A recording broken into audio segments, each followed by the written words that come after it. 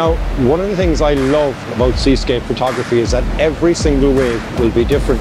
The challenge also, and what I don't like, is that wherever I'm pointing the camera, it seems that the waves I'm looking for are in the other directions.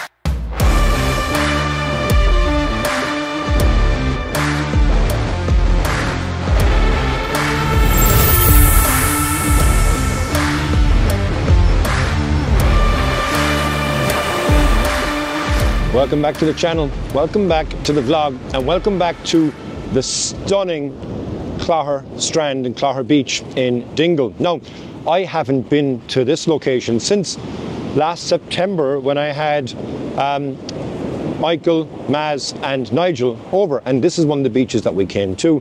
And I've always said that it's always good to return to a location many times, because you're always going to get different conditions. And even looking here behind me, you can see these waves are big. Once again, we're at the back end of Storm Kathleen, which came to Ireland yesterday, and I've sat here for around about maybe an hour waiting for, if I can show you here, these clouds to swallow up the sun. The challenge that I had was that it was clear blue skies, so there was no real opportunity for me to get a shot. But now that the cloud is there, it's covering over as well the brightness or the harshness that's there. Now, I'm at the top of high tide now as well at the moment, so the tide is quite strong, but I'm at the very back end of the beach and I'm relatively safe. But if you look at these waves as they're coming in here behind me, they're quite large and substantial. So you always have to have your wits about you, particularly on this beach anyway, because there's a ferocious riptide that comes through and it can knock you off your feet, can take you out to the water. You're not allowed to swim here as well. So yeah, if you ever do come to this beach, always exercise caution. But now what I'm going to do here is I'm going to take a shot that I'm going to try and replicate. So when the guys were over, Michael Shainblum took a shot which is one of his favorite shots of the year, and I'm delighted that it actually made it into that list because he's a phenomenal photographer. But it was also one of my favorite shots of that trip as well, even though I didn't take it. But today I've got relatively similar conditions, so I'm going to try and replicate the shot that Michael would have gotten as well here on one of the rocks, because the waves are breaking quite strong on it. So I don't know, maybe I'll be able to do it, maybe I won't. But definitely one thing is for sure is that we've got some big waves, so I'm definitely going to have some nice wave action. So yeah, let's go.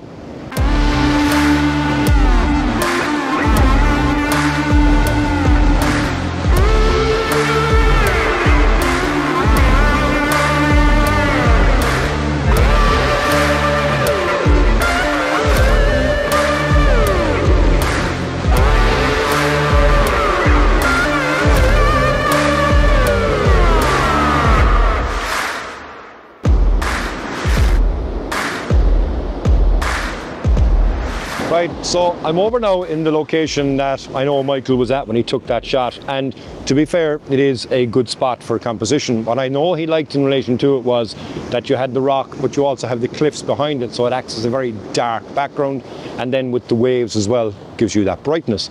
Now, the sun, as you can probably tell by me, has come back out again, so that cloud that was working to my favour has now buggered off, so I'm having to deal with the harshness in relation to the light. But nonetheless, that's not going to stop me, because these waves as they're crashing here are phenomenal. So at the moment here, I'm got the camera at 1/1000 of a second. I've got my ISO at 100, and then I'm just changing my aperture depending if it's too bright or too dark. And I've got a couple of shots that the waves as they come in and they break on it are absolutely stunning. Now I know that I will be very lucky to get a shot even remotely close to Michael's, not because he's a better photographer, which by the way he is, and if you haven't heard of Michael Shainblum, go check him out. But the reason I'm not going to be able to get the same shot as waves because every wave is different and the water comes in a different pattern every single time. I might get close enough to it, but what I really like in relation to Michael's is that you've got this angular shape of the rock and then you've got the wave kind of replicating that coming in from the other side. I can see some of these waves that are there are absolutely monstrous. What I'll do actually here is I'll do a quick bit of video here and give you a look at some of the waves as they're crashing on those rocks, and then I'll give you a look at the first set of shots that I've taken as well then at that point. So yeah, here's the next parts. Talk to you again in a while.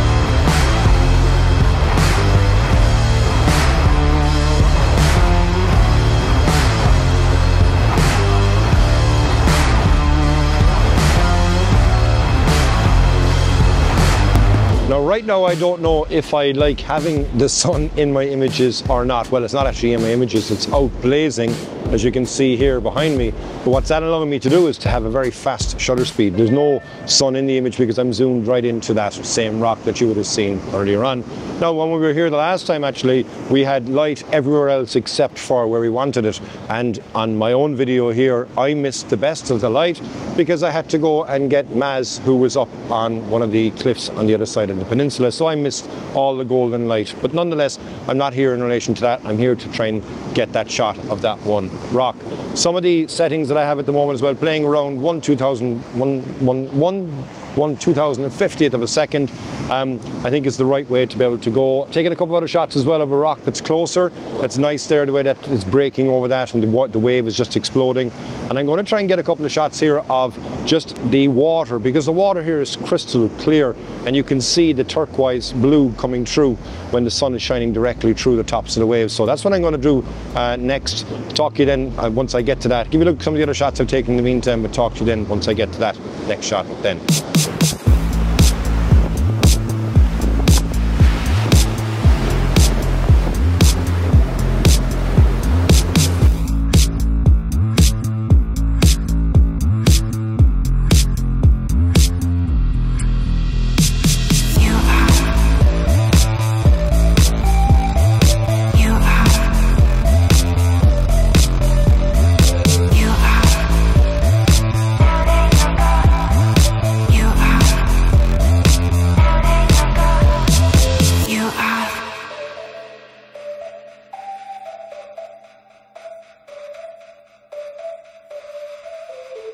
Now, one of the things I love about seascape photography is that every single wave will be different.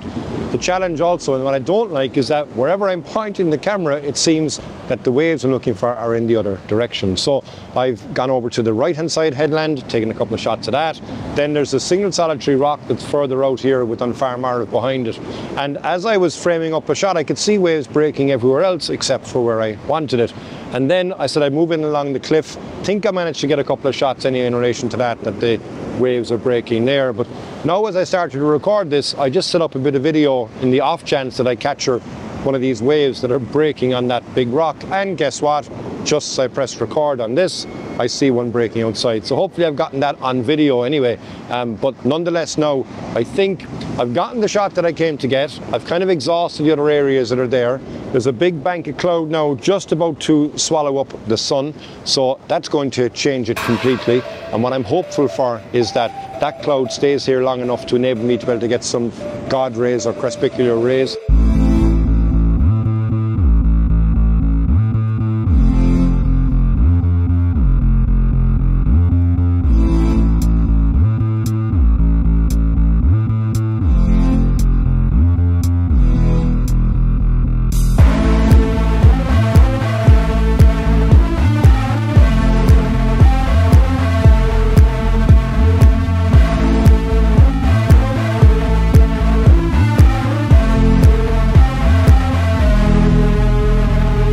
I'm going to continue on along the coastline here now in Dingle, and hopefully I'll get some of those as well on the islands in the outset anyway.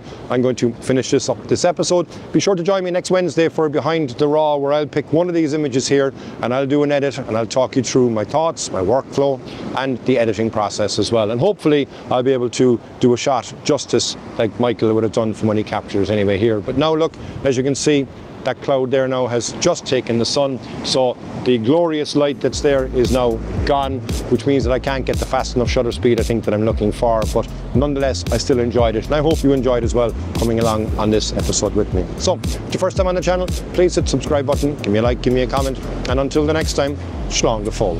Pointing the camera at the waves looking for so I've gone over to the right hand side headland, taking a couple of shots of that. Then there's the single rock